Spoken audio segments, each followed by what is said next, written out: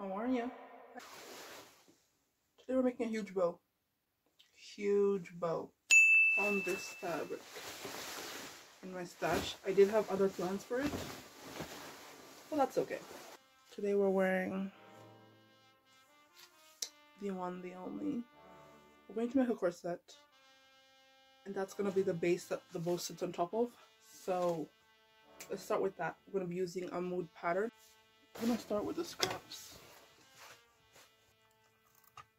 Here we go.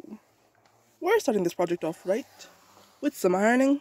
Before I cut into the untouched sections of fabric, I wanted to try and make use of some larger fabric scraps.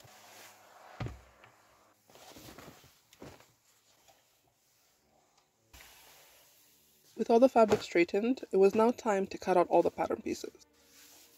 As mentioned before, I used the Helen Castillo X Smooth Fabrics corset pattern, linked down below.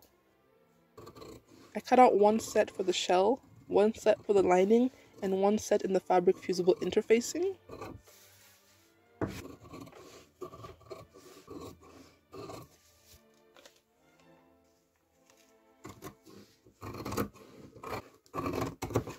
And now, for my favorite activity, ironing.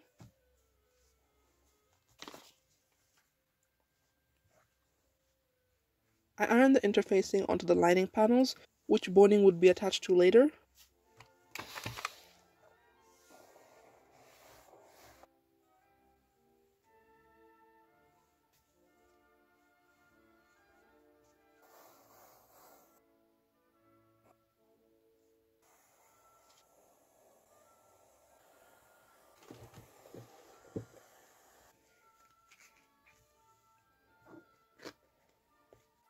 Some of the interfacing was cut to the exact shape of the patterns, but I also had quite a bit of interfacing offcuts that I was determined to use.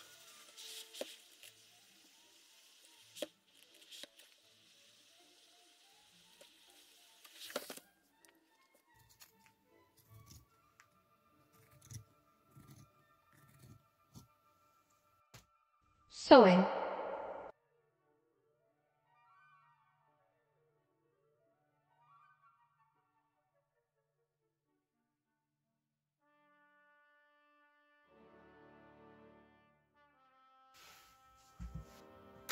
For the front, I have pinned pieces 2, 3, and 4 together on either side.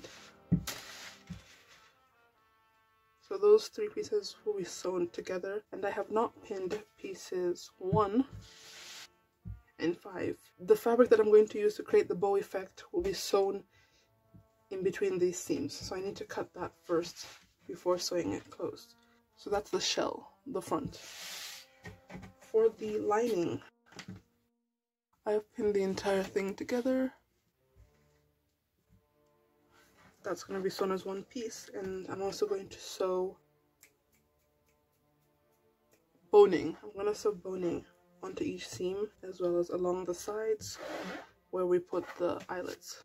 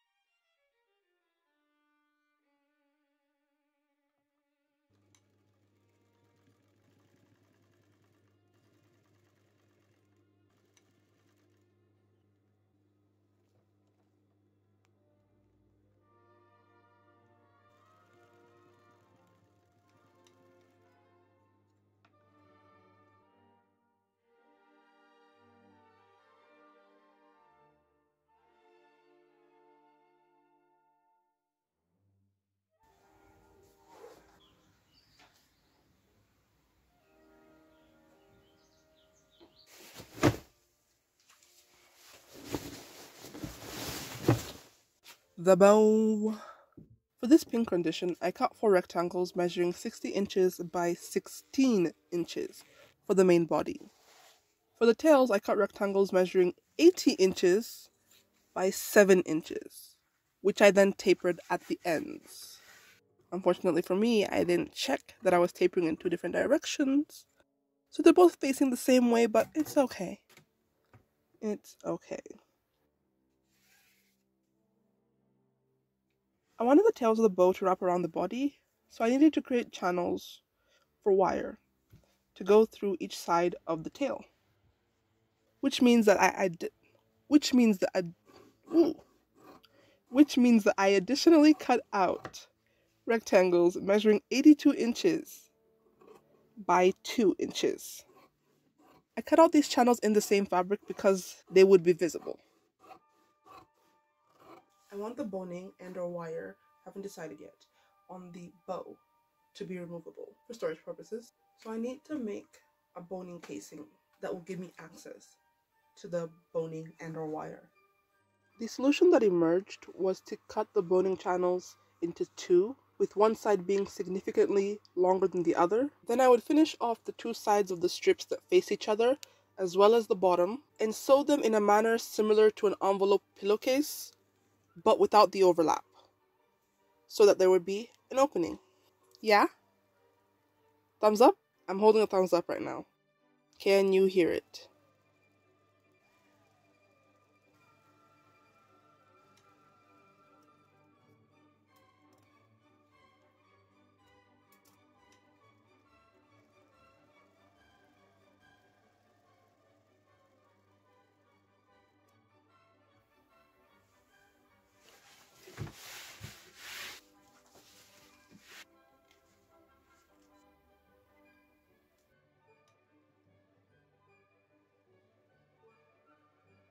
Search to the ends. Let me turn this inside out. Turning this inside out.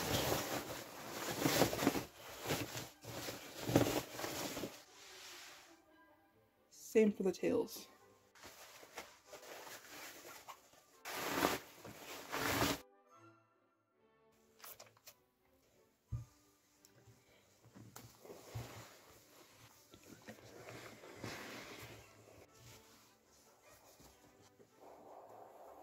It was time to assemble the bow.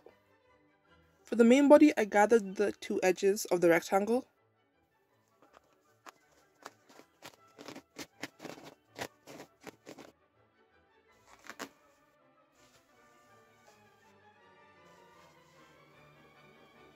On the pattern pieces, I marked 1 inch down from the top. That is piece 1 and piece 5. And I sewed everything in place.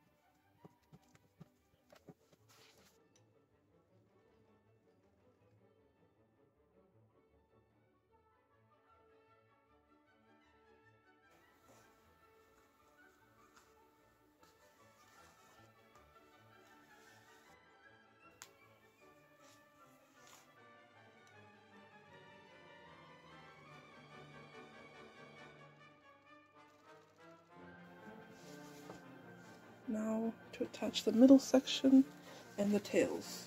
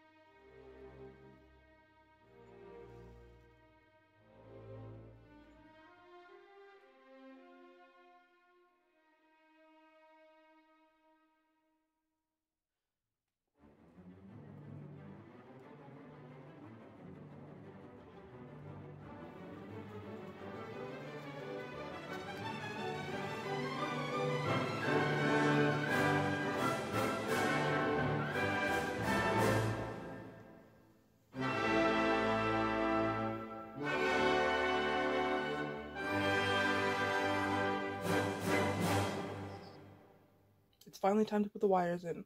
I'm very excited about this. It is a moment of truth. Oh, problem. The tail pieces and the centerpiece are too heavy for that part of the bodice. I should have added boning. I should have added a vertical piece of boning down the center and then a horizontal piece of boning across the top. It's all good though. I really don't want to undo the corset because this fabric does not take to being unseamed well, and I've already unseamed it a few times. So instead, I'm gonna sew some boning on a separate piece of fabric, and then I'm gonna try and hand stitch it on top. I don't want to sew with the machine on top because avoiding seams. Wish me luck.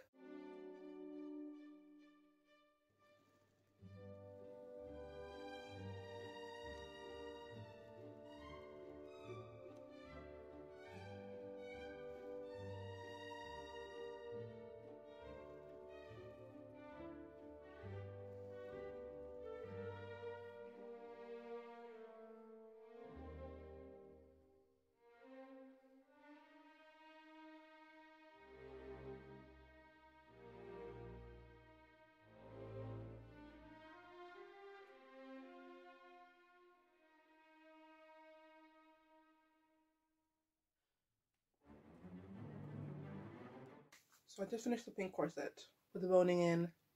It's looking good. It's looking good. Here's a sneak peek. But before I show it to you, we're gonna make another one with a smaller bow that stands up using this curtain fabric. I'm coming too close to the camera. It washes it off quite a bit. It's gold. I'm gonna be using the cerise corset pattern. So let's get into it.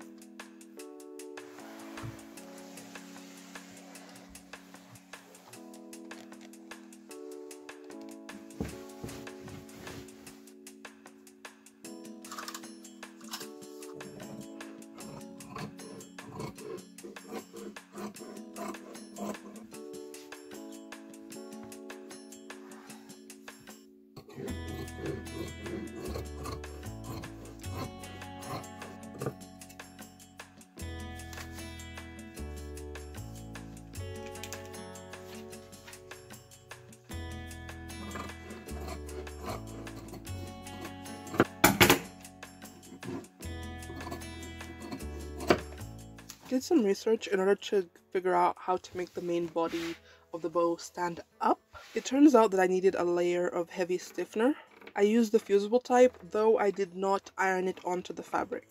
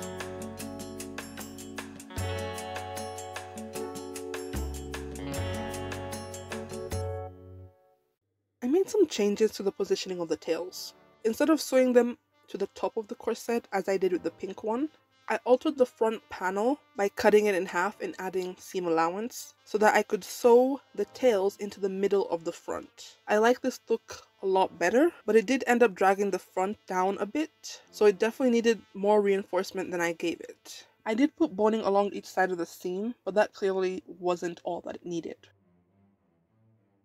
And here I am in the throes of birth, trying to get everything through to the right side. This was for some reason far more difficult than the pink version.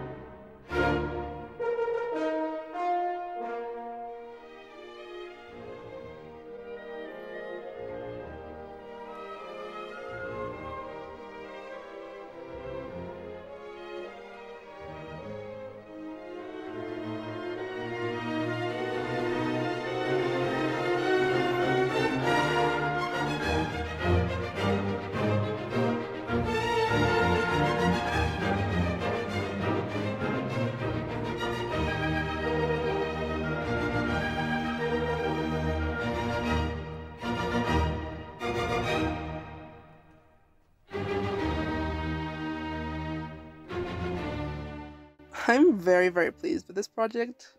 I really hope you enjoyed it as much as I did. Don't forget to like, comment, subscribe, turn on your post notifications, and all that other good stuff that helps support creators on this platform. Until next time. Bye, have a great time.